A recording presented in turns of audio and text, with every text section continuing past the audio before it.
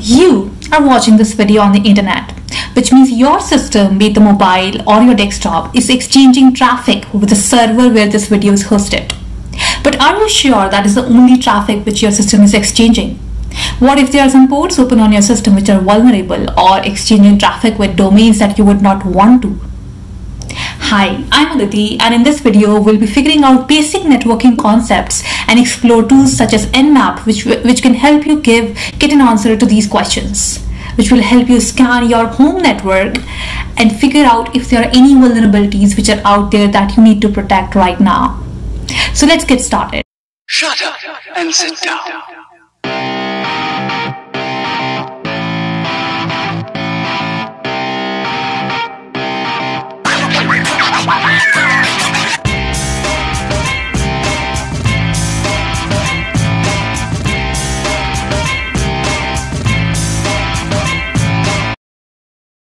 Hello, so let's get started with NMAP.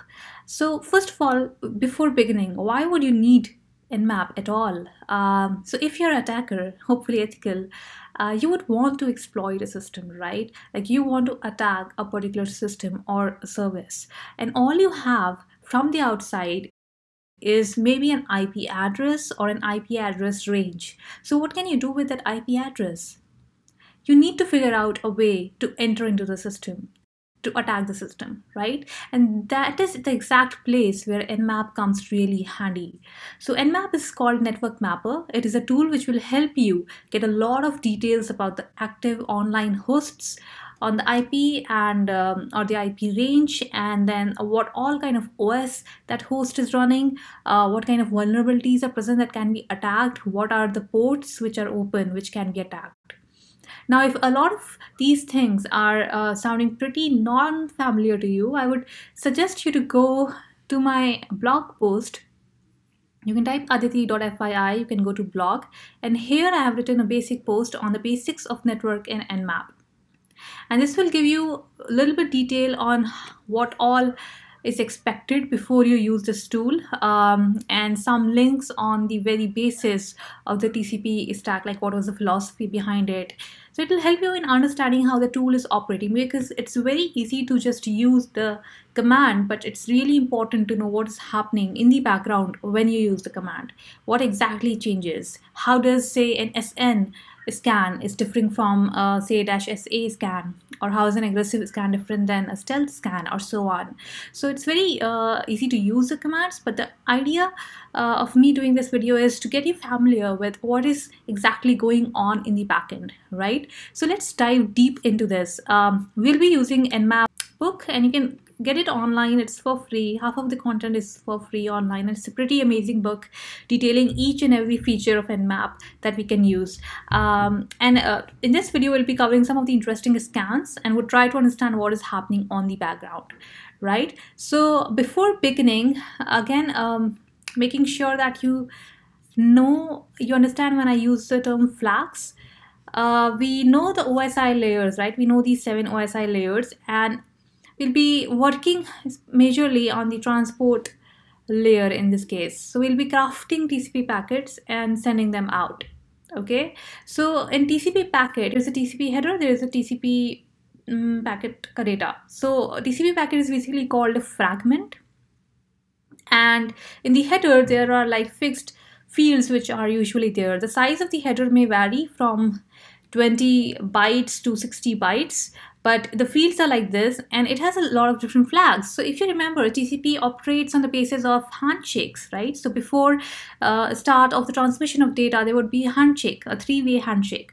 So what is that 3-way handshake? If you quickly look at it, it looks something like this, that one client would send the SYN packet, SYN flag to the other person. So there's like, hey, I want to exchange information with you, and then the other person acknowledges that, giving the ACK flag, and then the other person would say acknowledge it back, right?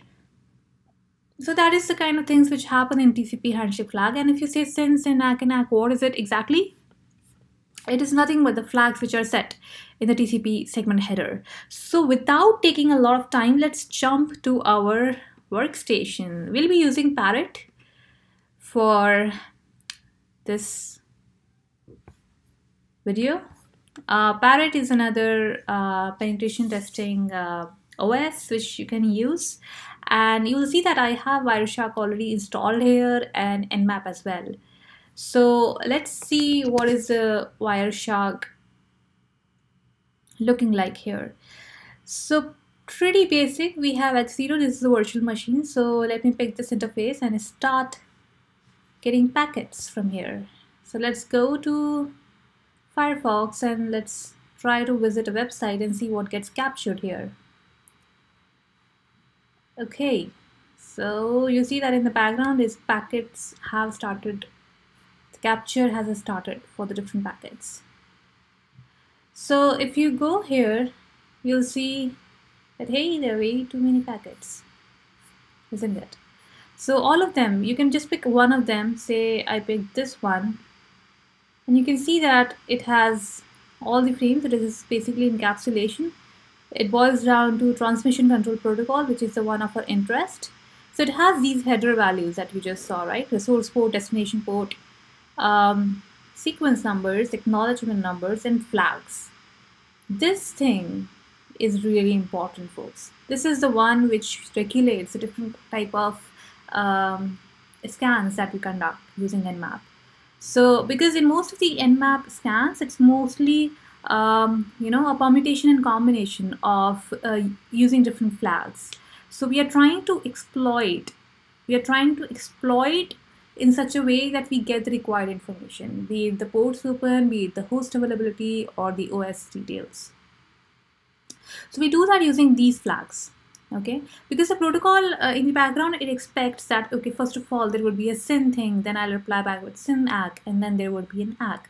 So that is the expectation. But what if you do not give a SYN flag at all? What if you start with acknowledgement flag? What happens then? In that case, obviously the system will behave in a particular way, but can that behavior lead to disclosure of some information that I as an attacker wanted? So that is what we're going to see now. So let's jump on to NMAP. While mapping your network, there are different stages. First one is the host discovery, which is the one that we'll cover in this video. Then there is port scanning, and then further to get more information of OS, you have banner grabbing and OS footprinting and stuff that we'll cover in subsequent videos. So in this video, we'll find more about host discovery.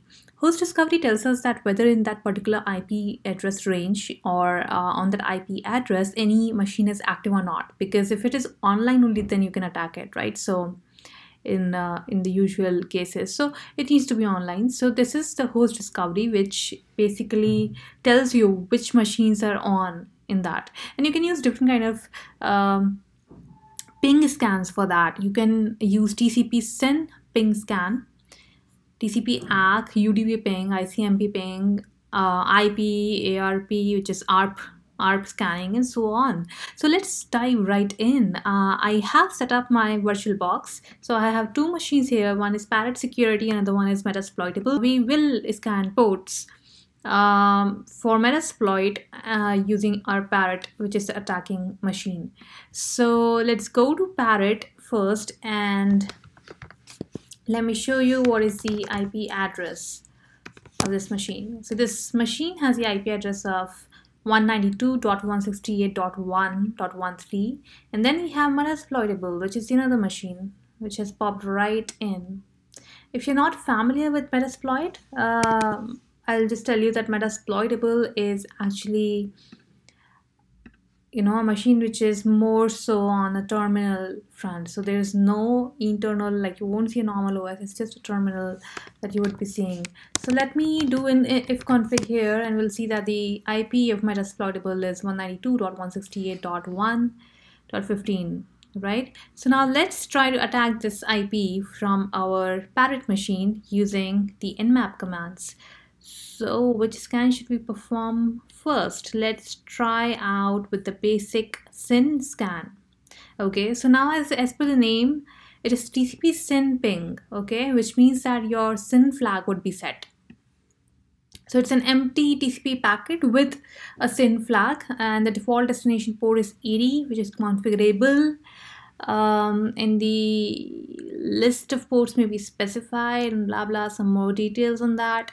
So what exactly happens? The SYN flag suggests to the remote system that you are trying to attempt, to establish a connection. And normally the destination port will be closed and an RST packet will be sent back. If port happens to be open, the target will take the second step of TCP three-way handshake by responding back with a SYN ACK TCP packet. The machine running NMAP then tears down the nascent connection by responding with RST rather than an ACK packet, which would complete the three-way handshake and establish full connection. So NMAP does not care whether the port is open or closed. Either the RST or SYN or ACK response discussed previously tell NMAP that the host is available and responsive. Right, so whether it's open or closed is not a very important factor when we are discovering the host. So we just want to know whether the host is online or not, up and running, right? So let's try to do this for our local domain here. Okay, so let's try to use a TCP SYN scan, but before that, check out NMAP. This is how it looks. And these are the different flags that we have here, which we can use at the time of scanning our ports, right? And there are a lot of different flags, which like -P for port ranges, -R for scanning ports. And what we are interested in is doing a TCP SYN scan, which is SS, this one. So let's get our Wireshark also up and running and see if we can capture the traffic while doing this scan. So that will help us in actually understanding what kind of exchange is happening between the two. Okay, so let me start capturing the traffic here. So I'm capturing the traffic, it's sending some packets somewhere. And what I'm interested in here presently is the IP address. So the IP address needs to be, what is the IP address of your Metasploit? It is 168.1.15, 168.1.15. So this is the IP address that we are interested in capturing. So let's put it here. Now let's do the NMAP. So this is just, stealth scan. It is a TCP SYN scan. And what I'm gonna put here is, I'll put it as verbose because I want to see the logs. And let me put it as 192.168.1.15. So let's go and see what happens. Okay, it is doing an ARP ping scan. It's initializing parallel DNS resolution of one host. There we go. Okay, so the scan is complete, and since it's a Metasploit machine, we see that there's so many different ports which are open. Then we also got the MAC address, and see that from the MAC address it's able to decipher that it's an Oracle VirtualBox, which is so cool. And what else have we found? So this was a SYN stealth scan. We'll also get some details on how fast the scan was and how many packets were sent and received and so on. Now let's look at Wireshark. What do we see here? See the amount of efforts that NMAP has taken while we just typed one command and ran. So what are these scans? What is this data exactly? So if you see continuously, they are like SYN. It's just sending the different ports. It's sending a SYN request. This is our IP. This is the destination IP. So you'll see that this one we are attacking a source port which is 59893. In this one we are attacking the destination port which is 110. In the above one it's 143. Then it is 993. It is 3306 and so on. So it's like so many different ports which are being attacked. Mostly the popular ports because we didn't mention the range. So it'll attack all these ports with SYN request, and then you'll see that again from that 1.15, which is our IP, we'll see that we do get some packets here. See, so this is one packet that we got, this is one packet that we got. It is on the same port like this one we sent, right? And it is saying that, hey, yes, I am there. It is a SYN ACK response, if you see, folks. It is a SYN ACK response that the target IP has sent, right, to the attacker.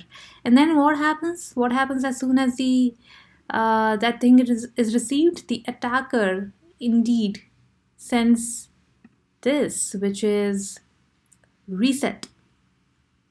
Alright, so you can see all the different ports.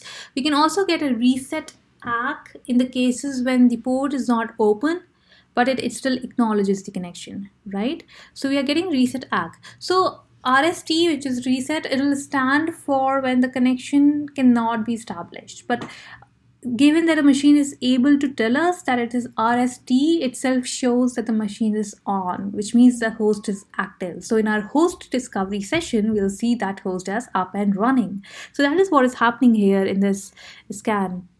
Isn't that awesome? What else is there? Yeah, so it's mostly a combination of things, because as per their stats, you will see that -PE, which is a ICMP ping scan, is the most effective for host discovery. But then they further tried more combinations and have found that a combination of these also work really cool in a really good way. So they found that we can find it out up to 93.7% accuracy. And let's try one of these. Let's see if we can find something more.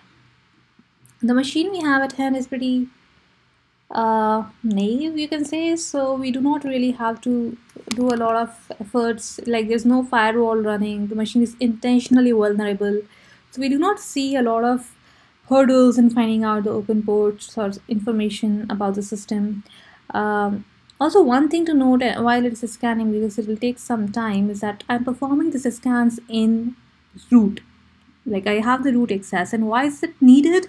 It's needed because you need to create raw sockets in order to get more information, especially about MAC address and other important things. So to create a raw socket, you need root access, and only then you'd be able to do. So it won't throw an error if you're not a root, but it will just not be able to do, you know, the stealth scan for that matter. It'll go for TCP full connect scan instead of stealth scan. So those kind of things happen. So here we see that, okay, again, we are able to find out a lot of ports which are open. But this is kind of the same information. So what about a different information? Like, I want to know more about it. I want to see if any of these ports has any vulnerability in the background that I can exploit. So how can I do that? Let's do that using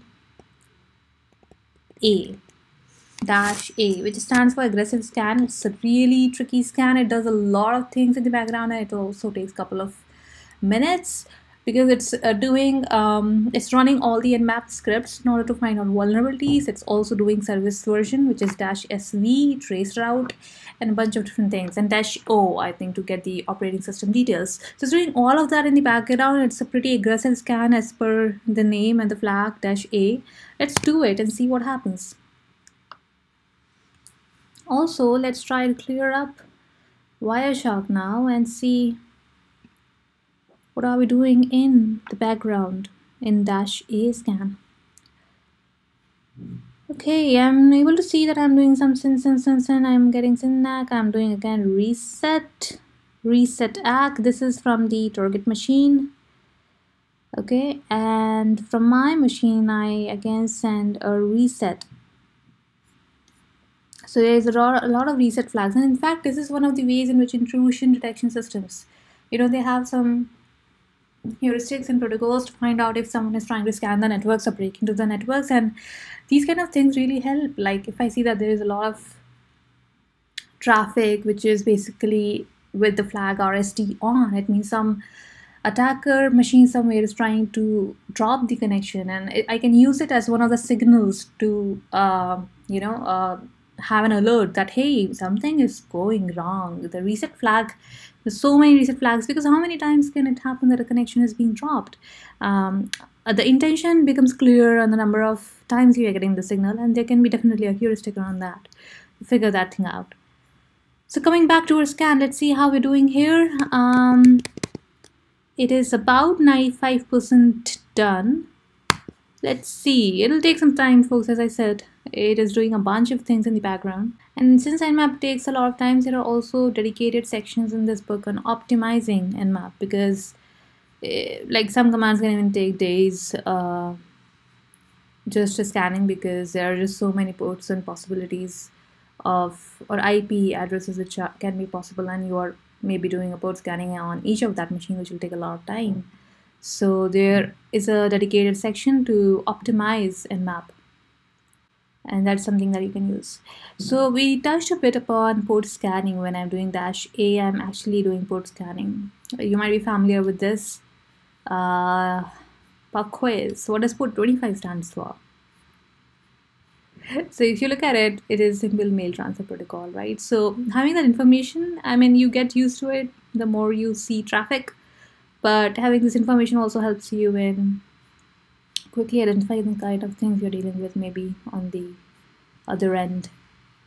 Okay, so let's go back to the machine and see what has happened here. Oh wow, our scan has completed, and this scan has a lot of details.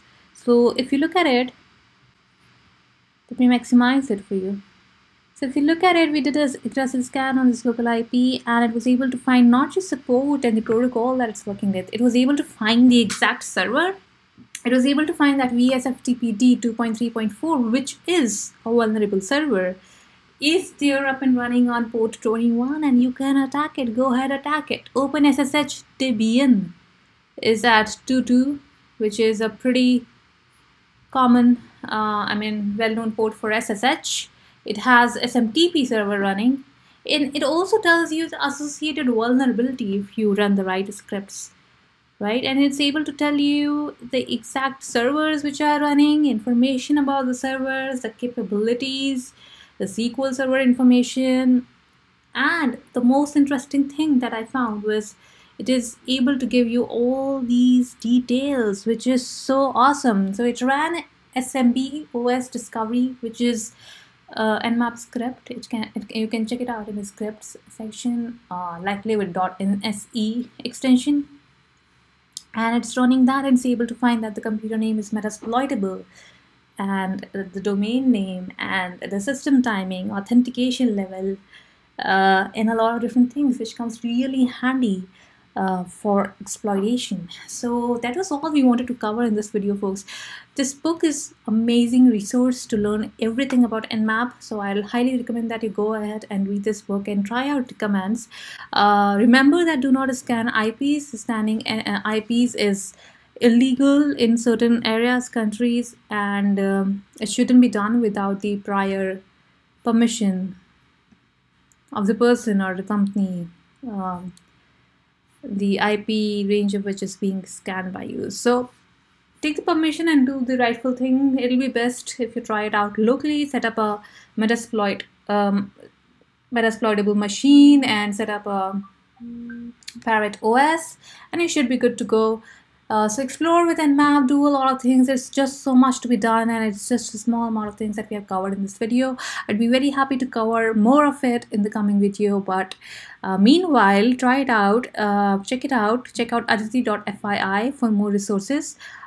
Subscribe the YouTube channel so that you are always updated with everything that we are trying to do here. And also we have a free online community, which is a learning community where we do things, we try hacks, and we discuss a lot of content and share a lot of resources. So you're very welcome to join that too. I'll put all the links in the description, and try it out, folks. Have a good day. See you in the next video soon. Bye-bye.